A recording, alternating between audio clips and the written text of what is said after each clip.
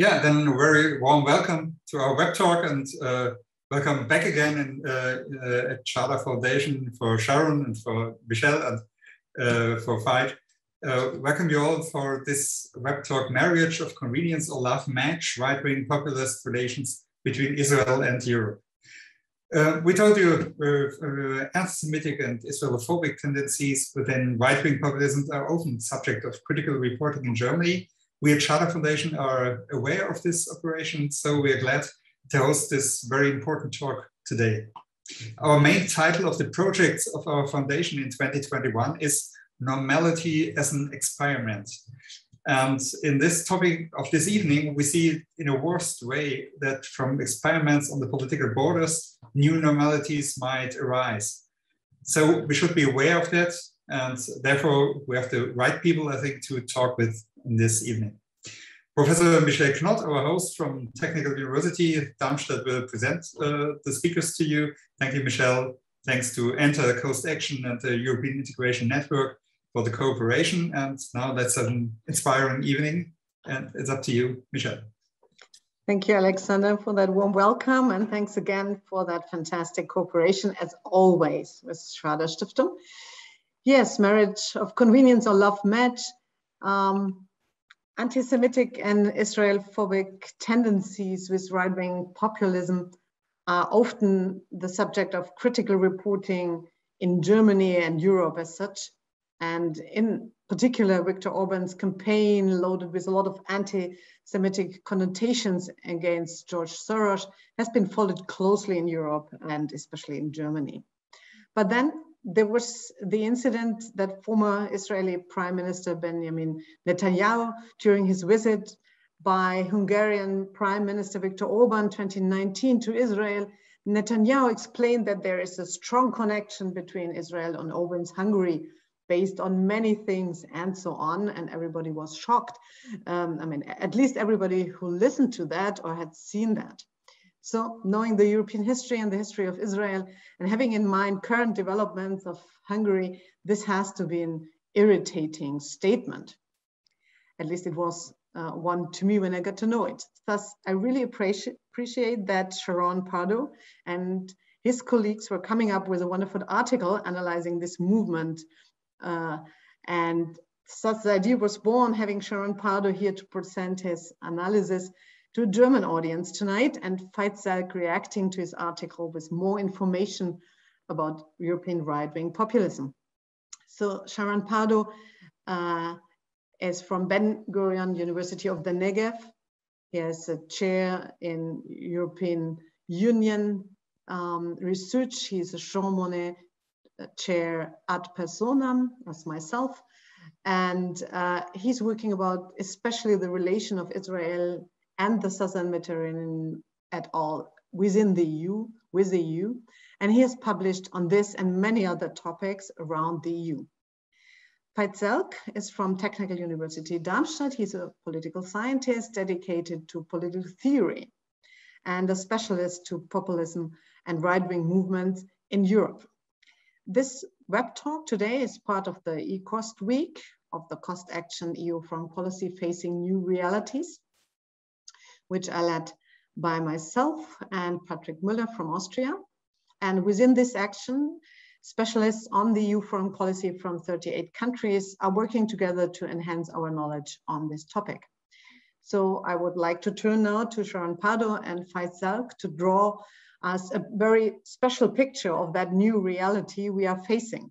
So we will have each of them talk to us 15-20 minutes, statements, and this followed by maybe ice-breaking question by myself.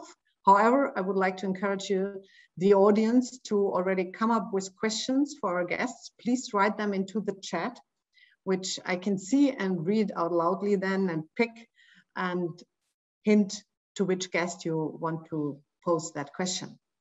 The earlier you start posing questions, the less I will have to talk. So please, Sharon, start. Well, thank you very much, Professor Knodt. Allow me first to thank you and Dr. Veith Selk, the Cost Action Actor, and Chairman Alexander Gemeinhardt, and the Schader Stiftung for organizing this event this evening. Vielen Dank. As Michèle already opened with that statement, in February 2019, during a visit by Viktor Orbán to Israel, former Israeli Prime Minister Benjamin Netanyahu sent a clear message, I would say, from Jerusalem to Brussels and the rest of Europe by declaring that a strong bond exists between Israel and Orbán's Hungary. One which is based, and here I'm quoting Netanyahu himself, on the many things that these two countries have shared in the past as well as in the present. Now, according to Netanyahu, Israel and Hungary, once again, I'm quoting Netanyahu, are both small nations, democracies that share common values and common interests.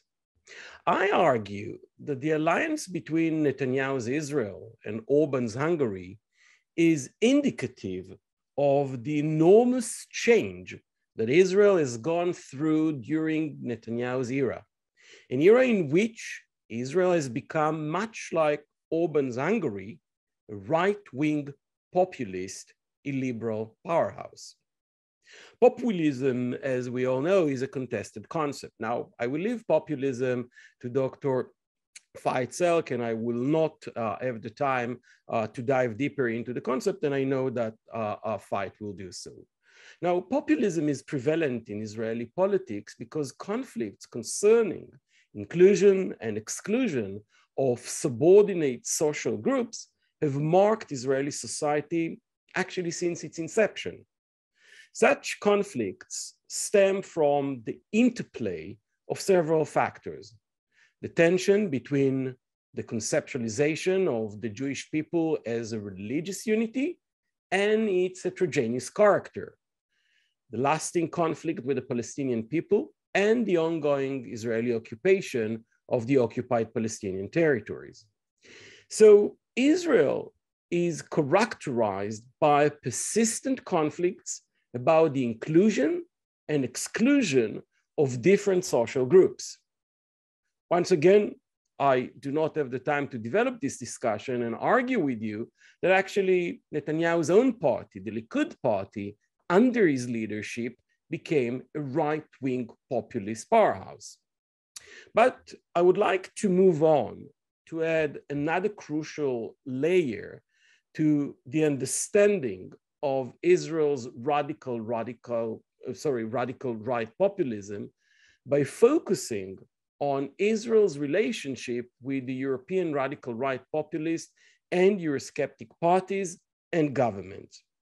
Now, I would argue today that in the age of Netanyahu, Israel has become a Eurosceptic country that actually developed strong alliances with populist and European Eurosceptic political actors.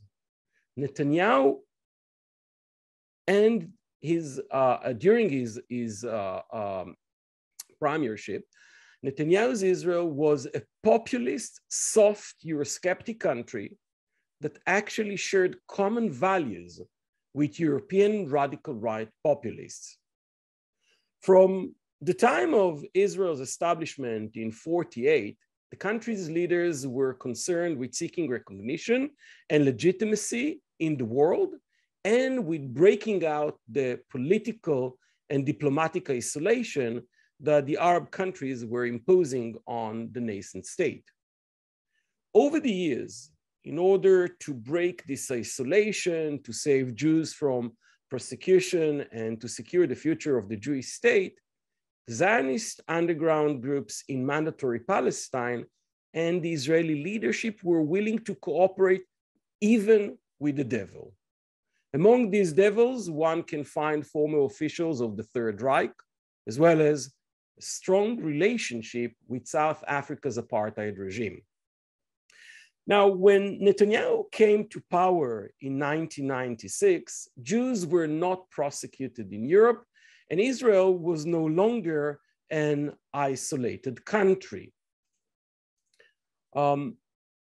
Yet, like some of his predecessors, Netanyahu and his Likud party were still anxious to cooperate with the direct inheritors of the European devils, And these new partners were actually fast to return their love in mutual diplomatic courtship displays.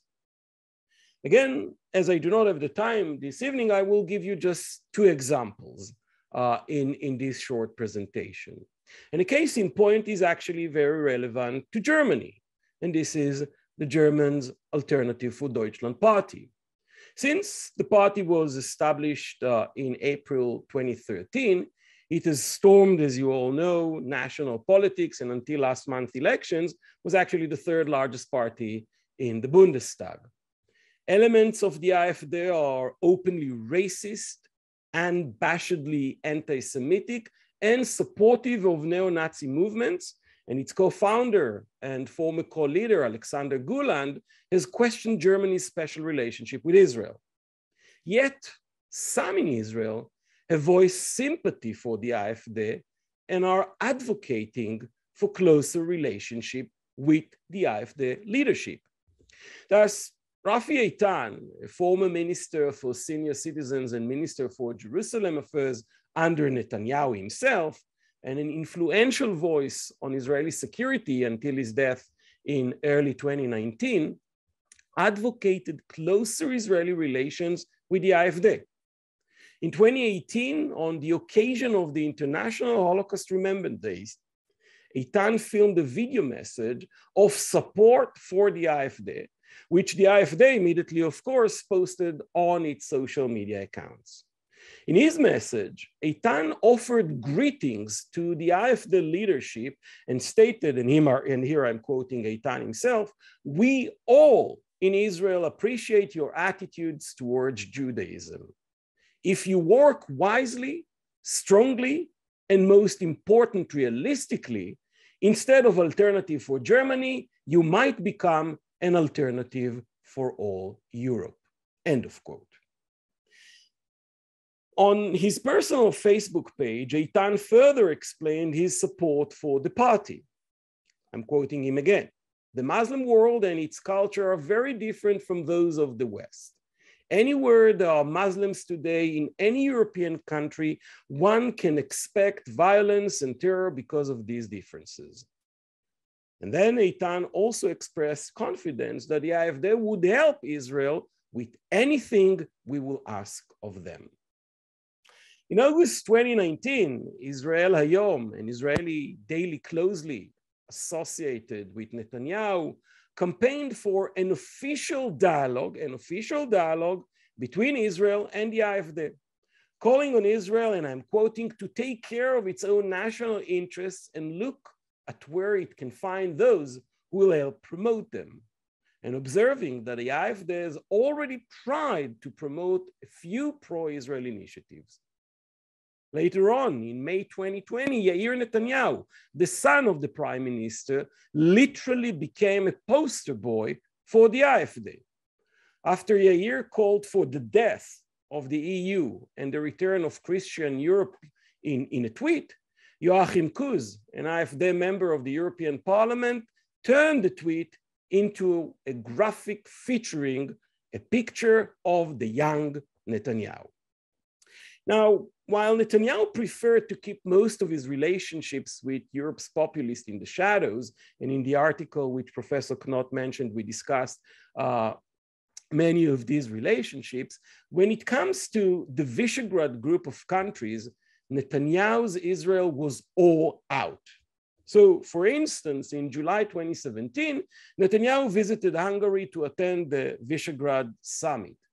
Netanyahu's goal was to establish with the V4 countries a new diplomatic alliance that would have Israel providing them with aid in different fields in return for the support of Israel in the EU and the UN. Netanyahu succeeded establishing such alliance and relations between Jerusalem and the V4 countries, and this relationship became closer and deeper. In February 2019, Jerusalem was to host the first ever Visegrad summit outside Europe. While the summit was ultimately canceled due to a diplomatic row between Israel and Poland, Netanyahu did host the Hungarian, the Czech, and the Slovak prime minister at his own residence. In the month leading up to, and since that Boch summit, V4 members showed their friendship to the Netanyahu government one after the other. In a flagrant violation of official EU policy on Jerusalem, the Czech Republic inaugurated the Czech House in Jerusalem. Slovakia announced the opening of a cultural trade office in Jerusalem, and Hungary opened a trade office in Jerusalem, which it considers an official branch of its embassy in Israel.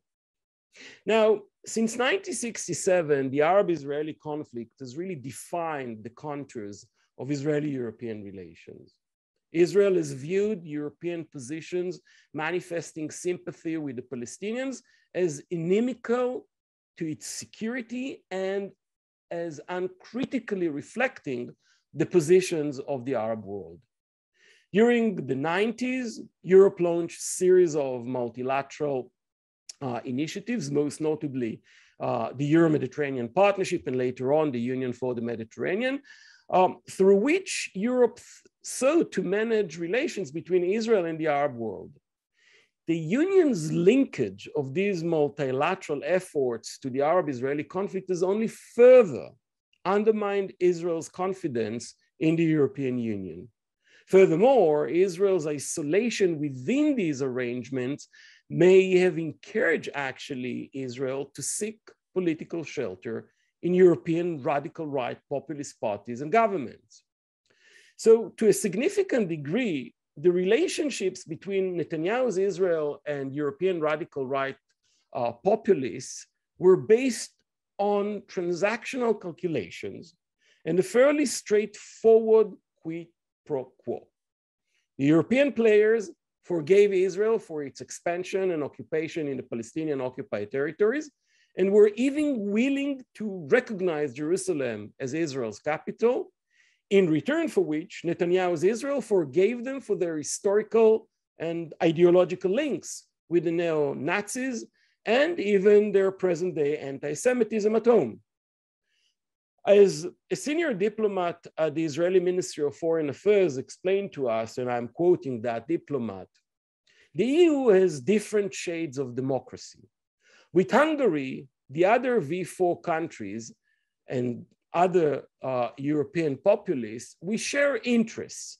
We understand democracy in a similar way, and we have the same analysis regarding the Middle East and the Muslim world.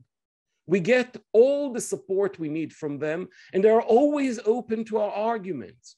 As for anti-Semitism, none of them is anti-Semitic. We simply have different narratives regarding the Holocaust. Above all, we share common values with them. End of quote. The rationalization is quite obvious, and it confirms an equilibrium of joint legitimization.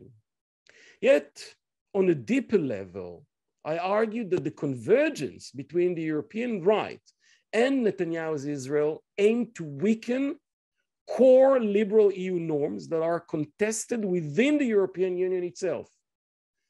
The convergence subverted Brussels' efforts to construct normative internal and foreign policies, as well as Brussels' ability to exert meaningful pressure on Israel. Like European right-wing populists, Netanyahu perceives the European left and the Arab Muslim immigrant communities as the main problem for the continent and the key European threat today to Israel and to European Jewry. For Netanyahu's Israel, European populists are ideological allies, harnessing ethnic nationalism in an overarching struggle against global Islam. They oppose both immigration in general and Arab Muslim immigration in particular. And as Netanyahu and Orbán declared in 2018 in Jerusalem, and here again I'm quoting this couple, we both understand the threat of radical Islam is a real one. It could endanger Europe. By being here at the front line of the battle against radical Islam, in many ways, Israel is defending Europe, end of quote. So cementing this relationship, both Netanyahu's Likud and his European partners of the populist radical right despise multiculturalism, detest political correctness, have little respect for international organizations and international law, and they abhor probing and uncooperative media. Netanyahu's Israel did not merely instrumentalize the European radical right to alleviate external pressures on Israel or to blackmail and divide EU member states and the Union's institutions. Netanyahu's governments and its European partners shared deep ideological affinities and common values and hostility to the European Union project itself. Thank you. Thank you very much. Unfortunately, we don't hear any clapping, but feel clapped. And you, thank you very much. Veith, I will directly give you the word. Unmute yourself. Thank you. Yeah, thanks for your talk, and especially thankful for your paper, which I enjoyed a lot, and I really recommend reading it. It was highly illuminating. So my presentation is a small follow-up, so to speak. Can you see this? Yes. Is this working? All right. So I have a couple of slides prepared. So I would like to start with some problems of the debate on right-wing populism, which is one context of our evening today. I would say one problem there is a conceptual overstretch, right? Nowadays, we have so many populist parties in the discourse, and one could question sometimes if the categorization is right. You already mentioned it, right? Likud, is it a populist party? It's an interesting question for discussion. Another aspect is what I would say one-sided notions of right-wing populism. Sometimes right-wing populism equals illiberalism, exclusion, and even neo-fascism. I would say this is not necessarily wrong, but it's only one side of the phenomenon. So we need the next. Ah, yeah. I have a mosquito here.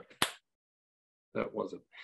Another problem of the debate is what I would call the prevalence of a good guy versus bad guy scheme of interpretation. So that the debate is sometimes framed in melodramatic terms, right? This is a frame of discourse, which functions like a melodramatic film, so to speak, right? You have the forces of evil on the one side and the forces of good on the other, like in a Hollywood movie.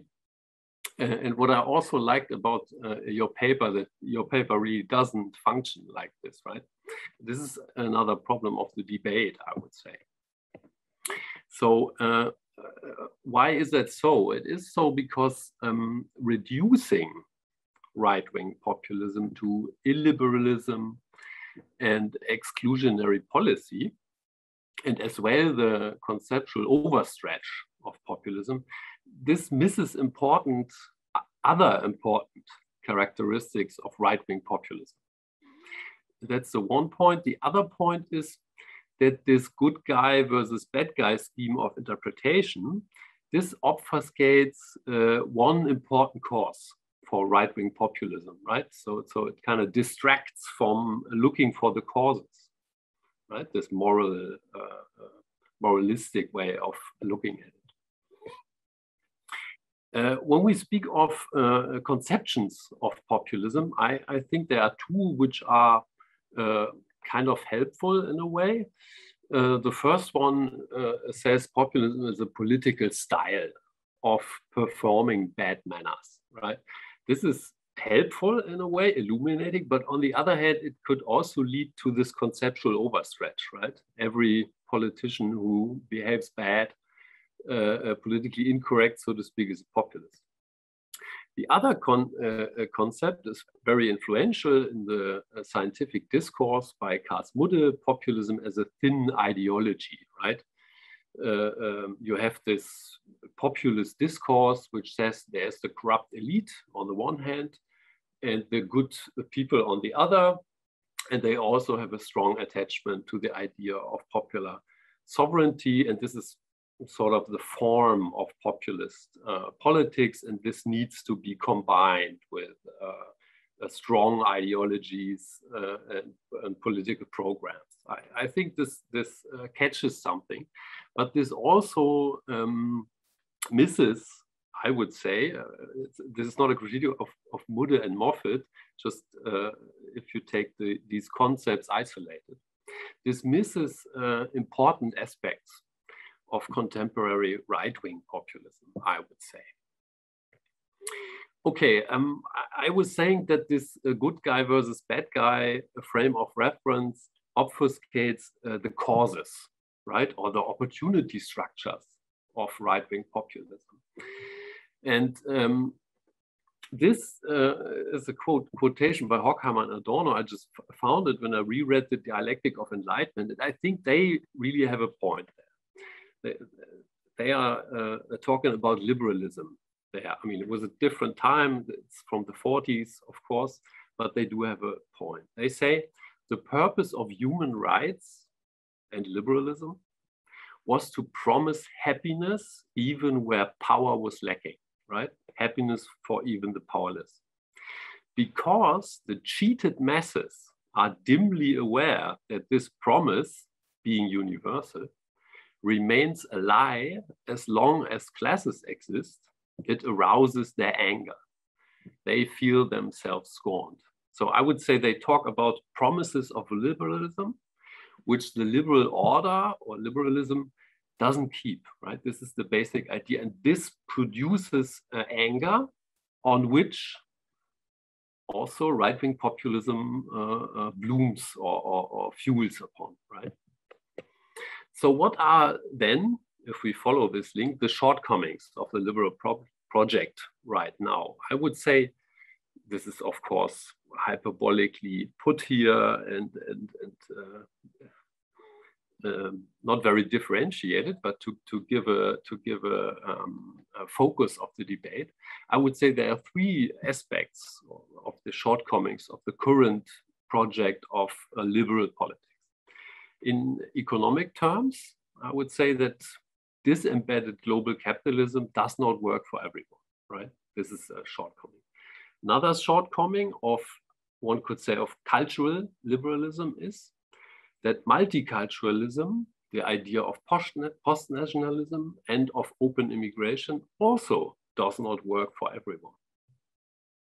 And thirdly, on the political level, the liberalization of politics, like having post-national forms of politics, more liberal forms of politics, this also does not work for everyone.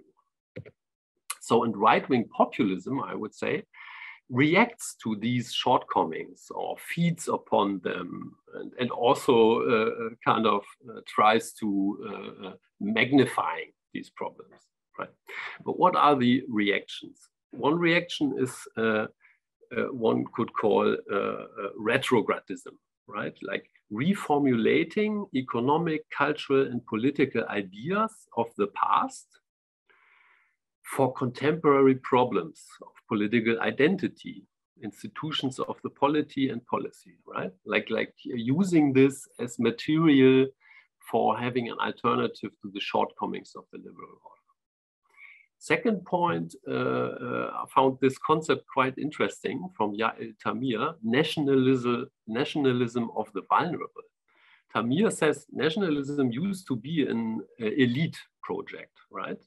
But nowadays, nationalism is rather an attractive idea for the vulnerable, and not for everyone who's vulnerable, but for the vulnerable parts of the working classes, the old working classes. This is her idea. And I would say right-wing populism uses this idea and offers a particularistic or nativist welfare state program, right, to make this attractive. Another point is one could call democratic pathos formula, right? A strong democratic rhetoric, which is used by right-wing populists. And this kind of speaks to what Margaret Canavan has called the redemptive side of democracy, right? The promise of democracy for redemptive forms of politics. And then right-wing populism has a program of delimitation, right? The whole ideas of building borders, limiting migration, and so on and so forth, but also a strong domestic orientation, I would say. This is really peculiar for right-wing populism, this strong domestic orientation. And also, this is debatable, but I would say it's true. In foreign policy, you have these strong men, which sometimes, of course, women figures, but they basically act defensive. They have rather defensive policy programs. And then, of course, populist regime building. I added a question mark because I'm not so sure if this is something which really happens, if this is a populist regime, which, for instance, Orbán is building, or rather a Christian conservative social regime. So I'm not sure about it, but it is discussed as such, and it weakens liberal elements of political orders. This is, I would say, clear. Oh, another mosquito. And then we have overlaps in right-wing populism with the new radical right. The new radical right, I mean, there are links to neo-Nazis, as Sharon has said, but I would say more important is the new radical right. They present a form of post-fascist politics, right? To make radical right politics and policies compatible with the democracy frame, right? And they really try to separate themselves from the traditionalist right and the fascist national socialist right. So this is a method of gaining hegemony, of course, right? But this is, I would say, an important point. So, and where does this lead us now with regard to the European connection Sharon has described and analyzed in his paper? The first point is, this is a point for discussion, I would say, that right-wing populism has been treated by me here as a collective singular, but of course, there are right-wing populisms, right? So there is, I would say, a variance probably with regard to the European connection and the positions towards Israel. So is there maybe a variance there? The second point is, Sharon already has said it, of course, what is the function of the European connection? Of course, one function is, it is an attempt to solve legitimation problems of right-wing populists. Some have called this, they try to get the kosher stamp, right? But it also is based on common adversaries. I completely agree here with Sharon. For instance, liberal media, the Islam, in quotation marks. But there may be also a certain degree of affinity there. This is maybe also a question for discussion. If right-wing Zionism and right-wing populism have some sort of commonalities and affinities.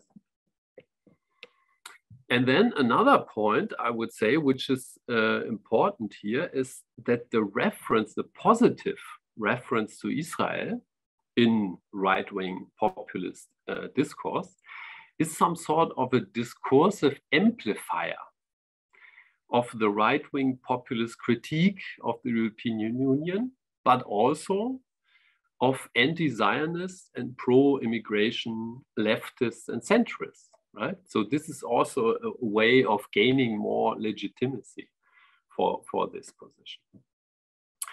Another point in this context, which might be of importance. I'm not so sure about it, but the factor of political competition, right? So political parties, especially in quotation marks, outsider parties as right-wing populists, they need to make a difference that makes a difference, right? And when the AfD positioned the party more towards pro-Israel policies, this really made a difference. It was not widely, but it was discussed in the media. And it was an interesting move, so to speak, from a neutral standpoint. The last point is the question, I'm not so sure yet about this, if this positive positioning towards Israel leads to frictions with the anti-Zionist and anti-Semitic right, from which right-wing populist parties gain voters, of course. And Michèle already mentioned the anti-Semitic campaign of Viktor Orbán, which was mainly focused on George Soros and had clearly an anti-Semitic motive, right? So does this lead to some frictions in this respect? This would be my last point here. Do I have another? No, that was it. Thank you. Thank you, Veith, for this food for thought clapping here from our side. Thank you very much. I have noted many questions. I just wanted to ask Sharon, do you want to pick up something already, or should I start asking questions? Is there any kind of direct feedback you would like to give? Well, I think that, first of all, I really need to thank you and Veith for deepening the spectrum here and for really giving us, Veith, the theoretical depth that unfortunately I was not able, I didn't have the time, and you did it in a much better way. So thank you very much for that. I think you raised many interesting topics. You clearly gave the other side of the picture. And I think now we have a far better picture, even though my camera doesn't give us a better picture now. You're blurred. Yeah. In a minute, it zoom in and out. But I will be happy to take the first question. Yeah, I mean, it's actually, the first one is a question to both of you from different sides, because if the aim is to have this shoulder-to-shoulder effort to weaken the core European values, first to Sharon, I mean, do you think they succeed? And but the question which really bothers me is, what can the EU do to intervene, you know, to hinder this effort to be successful, and also to fight? What do you think we should do with such an attack or such a strategic movement? I mean, do we just have to fix all of our problems, you know, migration, equality, whatever, you know, get rid of all the bad things and then, yeah, we have it? Or is there any kind of strategy you both can think of the European Union should go forward? Oh, wow, that's a fascinating question. First of all, I think the question of success is very interesting, because the question is, how do we define success? If you ask me whether that was a successful strategy on behalf of Netanyahu, one might argue that it was an extremely successful strategy, because since 2016, there was no one single joint condemnation of Israeli occupation at the European Union level. So one might argue that this is clearly a big success. However, one might also argue that this is a major loss, because Israel was not able to gain anything from the European Union. So while it stopped and blocked all the marches, against Israel's occupation, Israel didn't even move one single millimeter in deepening its relations with the European Union. So while blocking, thanks to the Eurosceptic countries, the V4 countries, and parties, all potential problematic declarations on Israel, Israel completely failed in deepening and strengthening its relations. So again, the question is, how do you define success? As for the European Union, I think that the European Union is always, and I think that the first time that I heard it was actually at the Schader Institute, when you, Professor Knodt, invited a speaker from the European Union who was very honest to tell us, that was the inaugurating, I think, event of the CEST Enter, who quite honestly told us, you know what, the major problem of the European Union is that we simply don't know how to deal with illiberal and undemocratic forces. I won't say who the speaker was, but it clearly shows again that the European Union simply doesn't know how to work with undemocratic forces. We saw it with Russia, we see it with China, and we clearly see it with the Eurosceptic relations with Israel. When Israel first time blocked a European statement that was January 2016, the European Union simply didn't know where it comes from. That famous meeting, according to rumors, led at the time the High Representative to cry in the meeting. She simply didn't know how to react to the Hungarian, Greek, Slovak, Bulgarian, Romanian move against European Union values. So I'm afraid that for the time being, as we do not see any move towards the developments in Hungary or in Poland, personally, I think that for the time being, I cannot expect anything from the European Union in fighting these relationships with Israel. And Israel clearly takes advantage of the situation. Veith, over to you. I had a couple of minutes time to think of an answer, but it didn't work out.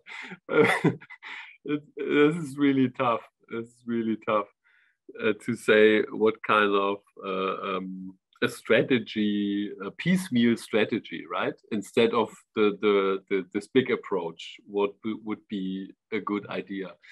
I mean, it's really tough. I mean, maybe the problem is not that the values are weakened. Problem is maybe rather that people have problems imagining these values more positively in practical political life, right? So this is really, really tough to say how to answer this. Can I just? Sure. May I just answer something? Because I think Veith just touched upon that issue of values. And this is what I'm trying to argue here, and it goes really to the heart of Veith's presentation. The major difference between, I would say, any other country that instrumentalizes these players and Israel is that Netanyahu's Israel really shares values with these players. And that's the major difference. And in the paper itself, we argue that the Likud today is a populist party. And that's the major difference here, that Netanyahu's Israel truly shares values with these players. And we see the fact that the European Union simply does not know how to deal with Russia, does not know how to deal with China, does not know how to deal with North Korea, with any non-liberal power the European Union clearly failed to deal with.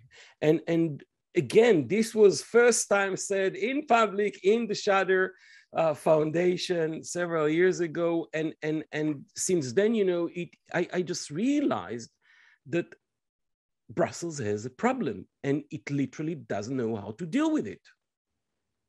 But what would you from Israel tell the EU how to deal with it? I mean, do we have to be strong? Because we just had before, we had a talk with a member of the commission, and I mean, and one of in the audience said, I mean, the normative power Europe is failed, that's over, you know, we don't have to talk about that, that concept didn't work anymore. Should we give up, and should we be more strategic, be harder? What kind of way of dealing with this kind of countries would you suggest the EU?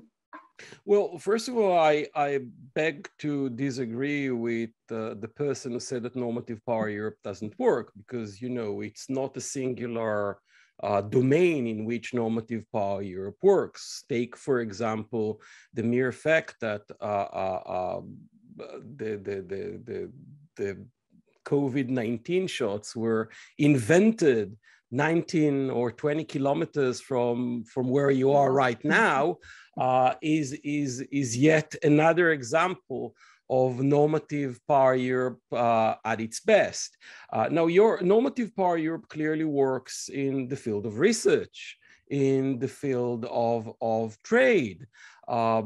Israel just recently, the new government just decided recently, it will be enacted soon, that regulations, European regulations, any medication, anything which was approved by European regulation will immediately enter into Israel. This is not the situation when it comes to the US, so in terms of export-import. So this tells you that normative power Europe really works.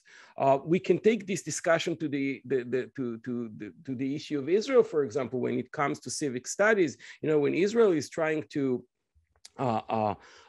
explain to Israeli students and kids how come a Jewish state can be a democratic state, Israel created in its textbooks a very simple equilibrium in which Jews are coming from Europe, democracy was invented in Europe, hence a Jewish state can only be a democratic state. So can you say that normative power Europe doesn't work in this region? Obviously not. These are different dimensions and domain in which, to my mind, we can see a very active normative power Europe, which is working really well. However, when it comes to the core norms of normative power Europe, when it comes to the core norms relevant to the conflict, clearly, I tend to agree with that speaker that normative power Europe failed, but it failed at the bilateral level.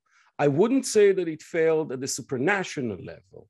At the bilateral member state relations levels with Israel, clearly it failed. But at the normative supranational level, I tend to disagree. Normative power Europe works well. Netanyahu's Israel strategy is a reaction to normative power Europe. Okay, so we have finally, questions from the audience. So Jörg Kemmerzel, our colleague from TU Darmstadt, asked, I want to ask about the deficits of political mainstream in Europe that enables the new affinity between Israel right and European right-wing populists. So what are the deficits of the political mainstream? Question to both of you, I think. Maybe, or Sharon? What would you say are the deficits? Well, I think that, I think that one should ask himself or herself first is what are these values? And we try to touch upon these values. Both Veith and myself actually mentioned Islam, left, media, the multiculturalism, the PC culture. So here, I think these are the shared common struggles and values. Now, when it comes to deficits, I think, as I said in an answer to you, Meek, bear in mind that Israel was not really successful in promoting and in deepening its relations with the European Union thanks to these relationships, thanks to these populisms. And on the other hand, one might argue, even the fact that we are discussing this in length, is that these parties were not really able to get the kosher stamp that they wanted. No one believes them that they are not anti-Semites. And while Orbán declares what he declares in Jerusalem, and the day after he fights George Soros in Budapest, so we see that eventually it's not a win-win situation. It's a lose-lose situation. I have another question from Michèle Andres. Isn't the common ground between the right-wing populists from the AfD and the Israel right-wing populists the rejection of Muslims? Is that the common ground? Is that the shared issue, so to speak? Fight, maybe. Yes, I mean, I think we already touched upon this. This is so to speak, a common adversary. So the answer is yes. It's a common ground, and it is also, maybe this is a Germano-centric perspective.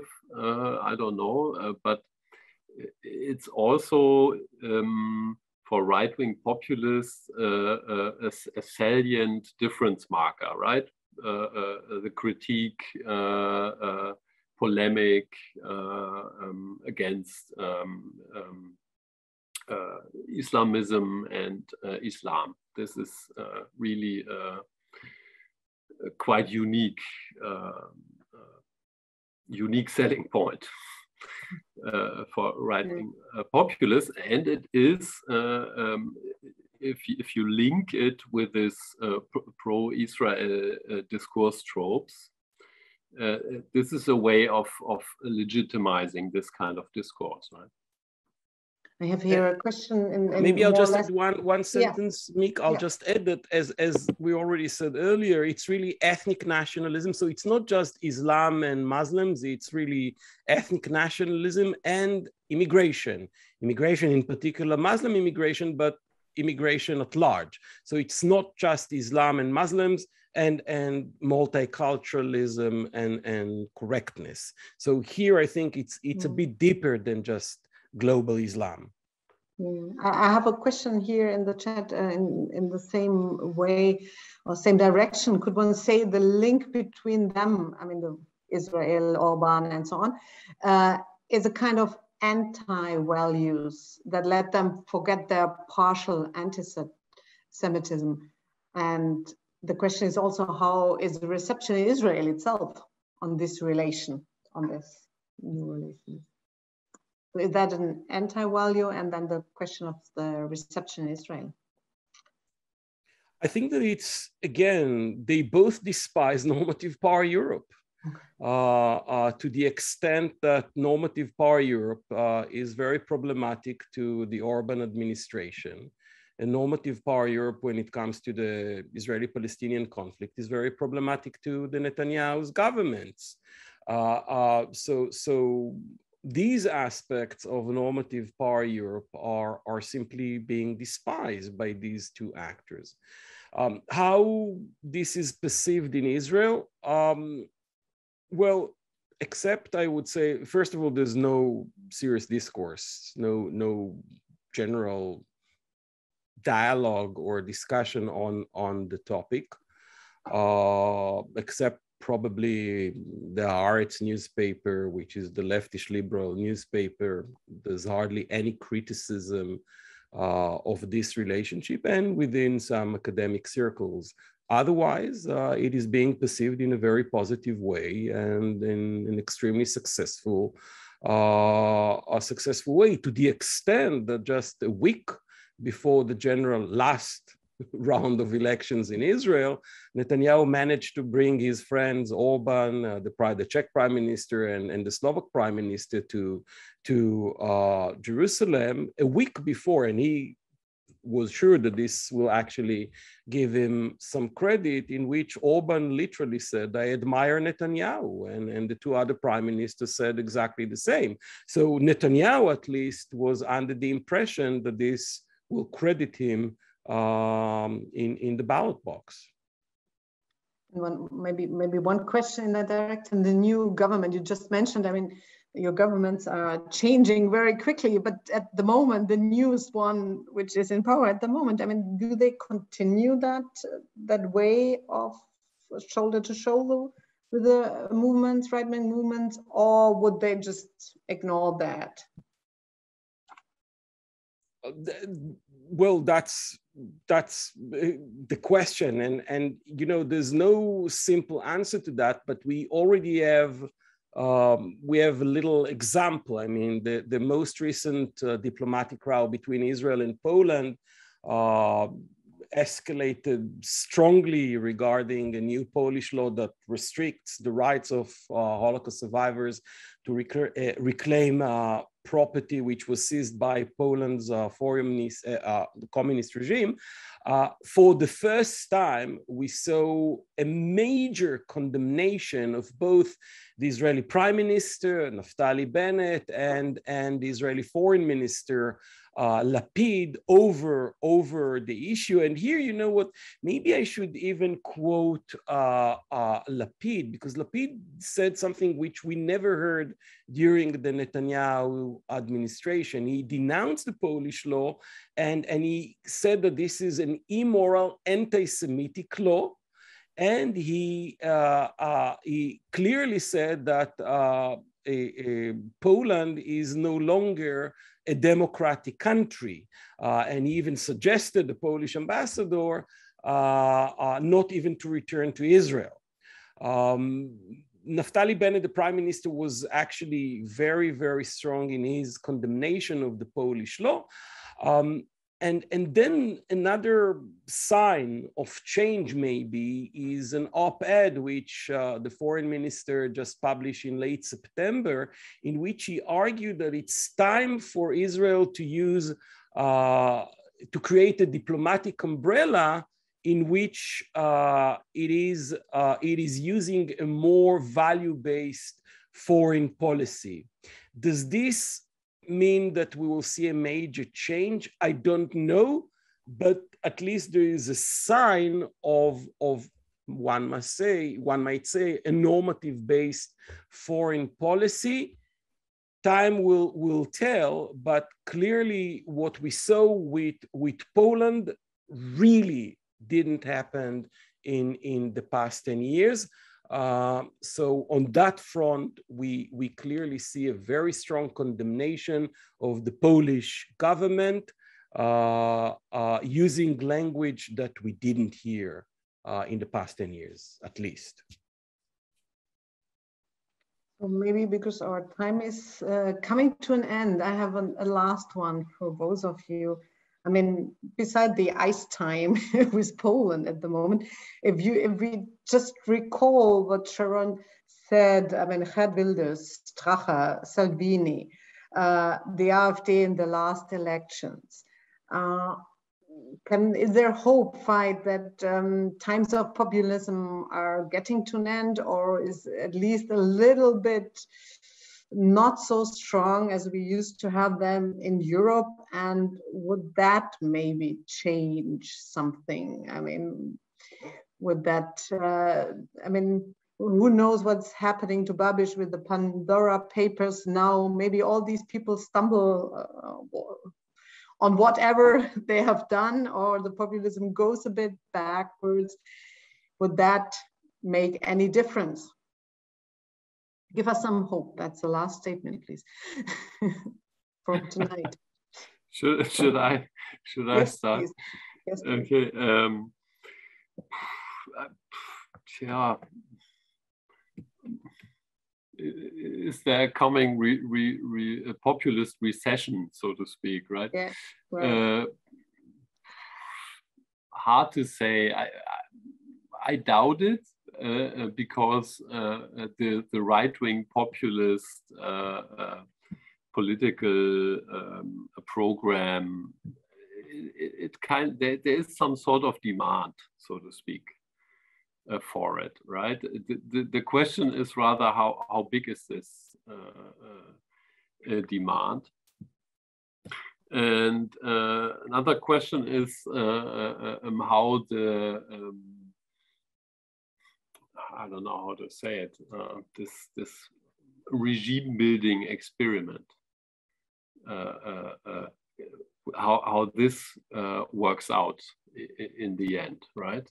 This is also a crucial question. And then the last point is that I would say that right-wing populism, yeah, it basically is a reaction to not only, but to a certain degree, to problems of liberal democratic policy making and regimes, right? And as long as these problems are there, it's kind of hard to overcome right-wing populism. So there might be. You say this. I'm tempted to ask you if you think the new conditionality in the EU would work, but maybe, as you're not a EU specialist, I have to ask that to Sharon, because we have no sharp knife yet for illiberal democracies within the EU. So maybe the new conditionality, still to be decided by the court, but maybe that might be helpful. But Sharon, please. Yeah. Well, first of all, one should remember that it is a mistake. Probably it's a misperception. I think that it was Professor George, the strategist, who told us that it's a major misperception to think that history returns, because it doesn't. However, if we look at the history of Europe and Israel as well, populists were always there.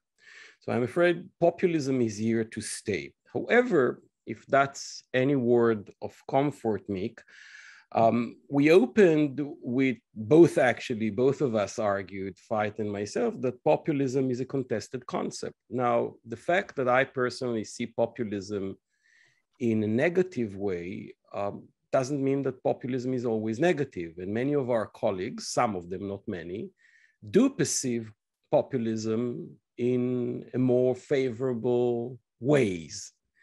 I think Veith and myself are to the one side of if I read you correctly, Veith, this evening, but some of our colleagues do argue that populism is a positive phenomenon. And if that gives you any hope, Mick, then maybe there is hope. But to my mind, populism is here to stay. Now, as for conditionality, I must say that if we take, and again, it's a complete misperception to think that history returns. If we look if we examine Euro-Mediterranean relationships, conditionality, the European Union tried conditionality with the Mediterranean countries, with the Arab countries, with Israel, basically since the 60s. It always failed. And my feeling is that, at least from what we saw until today, European conditionality didn't work that well. Let's see how it's working inside the EU or not.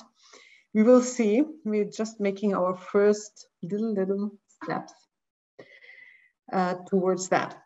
So thank you very much, Sharon and Veith, for that lovely, vivid discussion for the last 1.5 hours. Thank you to the audience for the question.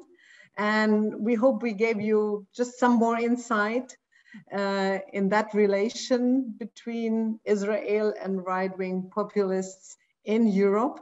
Thanks a lot. Join the rest of the Cost Week if you're interested. If you're interested in the paper and don't know how to access it, please just give me an email. You can find me with my name in the TU Darmstadt. I will more than happy, I hope that's okay, Sharon, to distribute it and then have a good rest of that evening. Thank you very much. Bye-bye.